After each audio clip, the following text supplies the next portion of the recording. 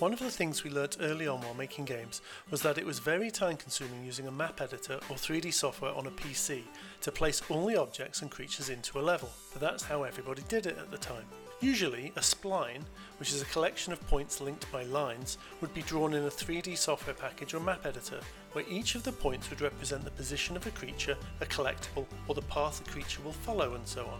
This would be saved and then processed through a conversion utility. Then it would be included in the data for the build and the game would be started. This would allow us to see where everything was and what needed moving. To move something, it would be tweaked in the software package and the whole process repeated.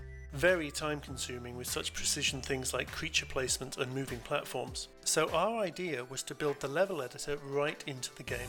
Let's have a look at the one I wrote for Sonic 3D. You can easily move around the level using the D-pad, which gives us a good overview of where everything is.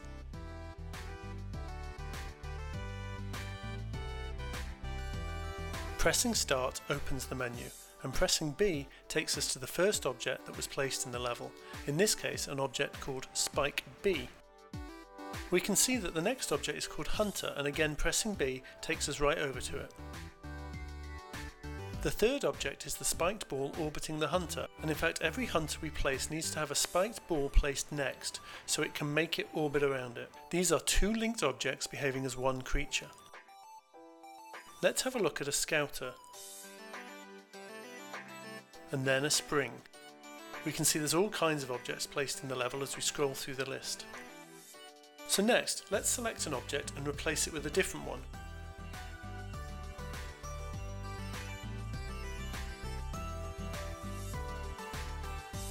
Once placed, we can drag it around the level to position it wherever we want.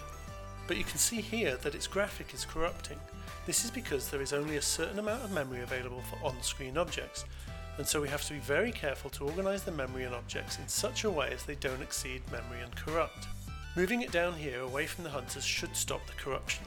Now the shadow that represents our cursor also behaves like Sonic as far as the creatures are concerned, so when we move the cursor near the scouter, it follows it, but when we move it further away, the scouter slows down and just patrols its area. Move back close and it seeks it out again. Let's place a few more objects.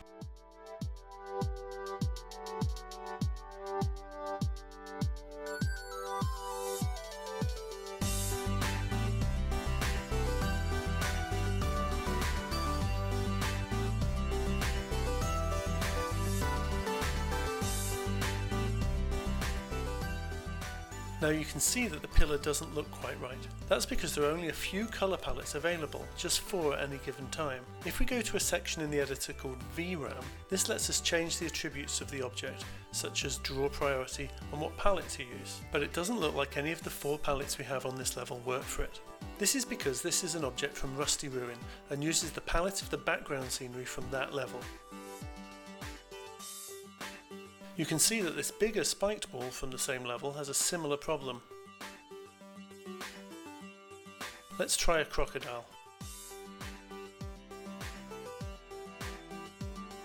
Nearly, but not quite right.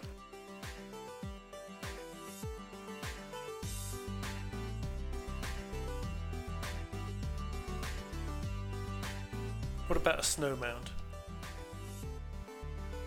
Yes, that just about works. I'll place a few more types.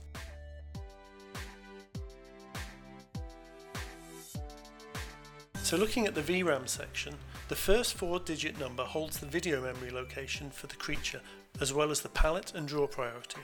The next number defines what type of flickies it drops, if any. The F number seems to be unused, and the S represents how much video memory the creature will take. He looks familiar. Let's give him a friend. Memory clash. So they both take quite a chunk of memory, so we need to move them further apart.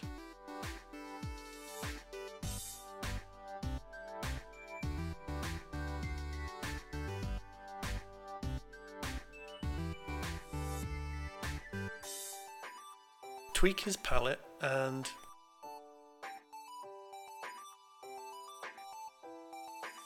close enough.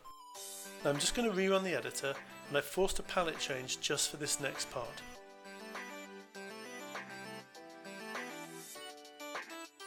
I'm going to change this now red spiky ball into a different creature. Someone sent me this image of a very early screenshot showing a red crab that isn't in the game. Well, I went hunting and found it hidden away in some old data. Now, its animation is playing backward, so his feet are slipping, so we fixed that in the CRAM, or Creature RAM. This is a set of general purpose variables that every object has access to, and can use however they like. In this case, this variable represents whether to play the animation forward or backward, so if we reverse its state, the animation plays correctly. The first two numbers of CRAM in this case represent how far the crab can move across the map side to side. So by changing the numbers we can keep the crab in a given patrol area. I just programmed this behaviour as an example. I have no idea what the crab did originally, as it never got used.